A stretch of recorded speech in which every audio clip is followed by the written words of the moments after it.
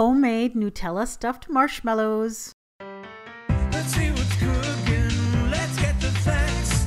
Let's see what's cooking. It's time for yoyomax12. Hello everyone. First thing you're going to do is take a cookie sheet covered with a silicone mat or waxed paper or parchment paper, and on top of that place 12 little half teaspoon dollops of Nutella. Then take the cookie sheet and put it in the freezer for about an hour until those Nutella dollops are frozen solid. Now for the coating you're going to need for the marshmallows, in a medium-sized bowl combine a half a cup of cornstarch and 3/4 of a cup of confectioner sugar, also called icing sugar or powdered sugar, and whisk those things together. And then set that aside for later. Now in a small bowl place half a cup of cold water and then sprinkle 4½ teaspoons or 2 envelopes worth of unflavored gelatin on top of the water. Give that a gentle whisking and then just let it sit there for about 5 minutes.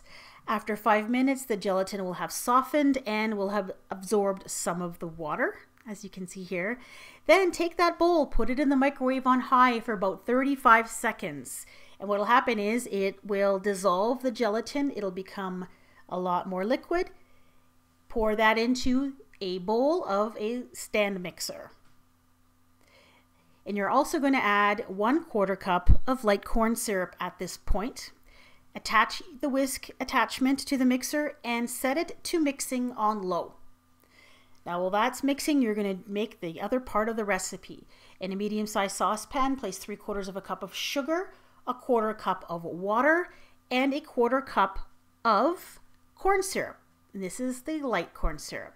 Stir it over medium-high heat until it starts to boil. Stir pretty much continuously, but once it starts to boil, you don't have to stir it anymore. Continue to cook it until it reaches 240 degrees Fahrenheit, which is the soft ball stage. Now I had to tilt the pan a little bit because I used a big pan and I couldn't get the thermometer into the syrup. It takes about 5 minutes or so to get the syrup to the right temperature, and you'll actually see it start to change color a little bit. It starts to get a little bit yellow. Now I encourage you to go out and buy a candy thermometer if you don't have one, because it really comes in handy with candy making. But if you don't have one, you can cook this until you reach the soft ball stage, and I'll put a link in the description box so that you can look at a website that shows you photos of what this actually looks like. So once it's at the right temperature, pull it off the stove and then slowly start to drizzle it into the mixing bowl. Once you're done pouring the syrup, I encourage you to take that pot and put it into some hot soapy water right away. It'll be a lot easier to clean up. Now turn your mixer up to medium-high and let it mix for 5 minutes. After 5 minutes, increase the mixer speed and continue to beat for another 5 minutes after that. And during the last minute, you're going to add 2 teaspoons of vanilla extract. After the 10 minutes of beating is up and you stop your mixer, the texture you're going to get is still a fluid. You can see it flowing off of the whisk attachment, and it'll make kind of like very, very soft peaks. Now you need to transfer your mixture into a piping bag if you want to do that. You could also use a Ziploc bag that's had the corner cut off. So I filled up the bag and then I prepared a muffin tin by just lightly spraying it with some cooking spray. And then I piped in just enough of the marshmallow to cover the bottom of the pan.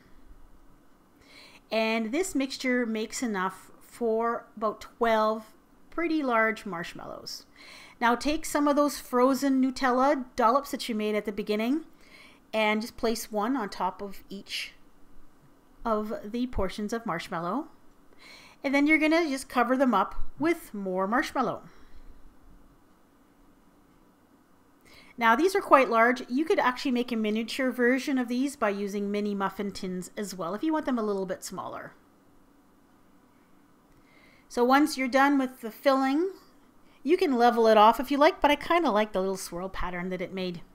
Take some of that coating mix that you made at the beginning of this video and put it in a sifter and just sprinkle it on top of each of the little marshmallows. Then you're going to let this sit for about 3 hours until they are completely set. And this is done at room temperature. Now to take them out, just loosen the edge with a knife.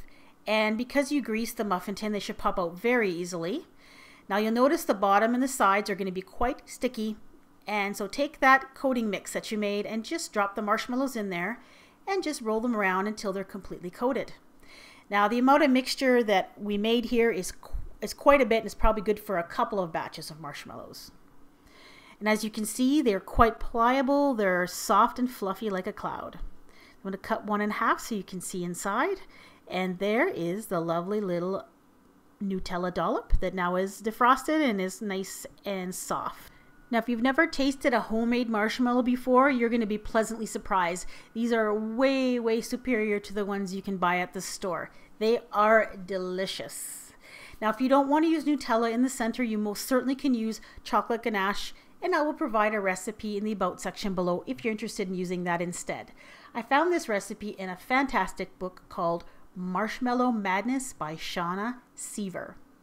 I really enjoy candy making, and if there's a particular kind of candy that you'd like to see me try on my channel, please let me know in the comment section.